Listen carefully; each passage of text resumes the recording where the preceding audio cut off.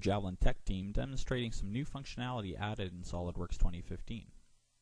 Say you're working in assembly like this one here, and you rotate around and you see you need to do some edits on a certain component right down in this region here. I could edit in context, but perhaps the assembly is too heavy on performance, or just things are getting in the way. You could isolate, but again, it's a little more difficult to work with. I like to just open up the part and make my edits there.